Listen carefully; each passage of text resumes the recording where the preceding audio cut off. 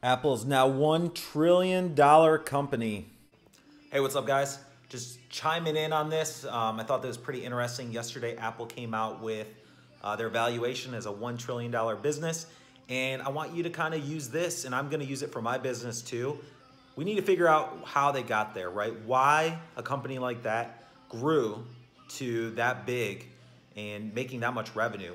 Is it because of their customer service? Is it because of their products? Is it because of their upsells and all the different things that they offer? I personally think that there's not much competition. They are blowing the competition out of the water. They have the best product, the highest quality products, and then they have numerous add-ons and upsells. So once you get into the company, you now just keep purchasing things from them instead of just their phone. So as an example, I was an Android user. The product was great, but I always had to reset it. The apps didn't always work. And things just weren't, as good. And my wife actually got me into Apple. She had an Apple phone. She's like, you got to trade it in. You got to try it. So since then, I've switched to the Apple phone. After the Apple phone, of course, we needed to get an iPad, a tablet. So we could use the tablet for different things, for like videos and things for the business. After that, I got the Mac. So then I started using the Mac because it synced with my phone. It also synced with the iPad. So now I have 3 Apple products after just going for one. So that is upselling at its finest, right? They're getting me to buy numerous products. From there, I went and got the Apple Music subscription, the 3-month subscription to try Apple Music, because Gary Vee had a new show on Apple Music. So I went to check it out. Planet of the Apps, I think it was called. And then from there, today, my wife's gonna go get the Apple Watch for her workouts.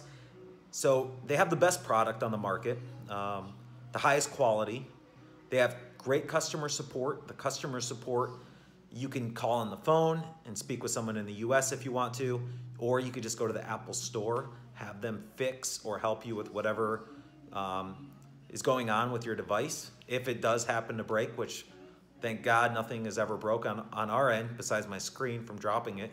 And then the customer support, then they have add-ons. So now I can continue using their products for my business, for my life. I can keep getting better phones every single year. They always come out with a new phone, and we can upgrade. We can get Apple Music, we can get watches, we can get tablets, the new computer. When our computer gets old, we can trade it out, and they pretty much keep their value. So the reason I'm making this video, how can we use this for our own businesses? If you're a business owner, try to figure out how you can have the highest quality product, the best customer service, and then most importantly, add-ons for your customers continue upgrading and working with you.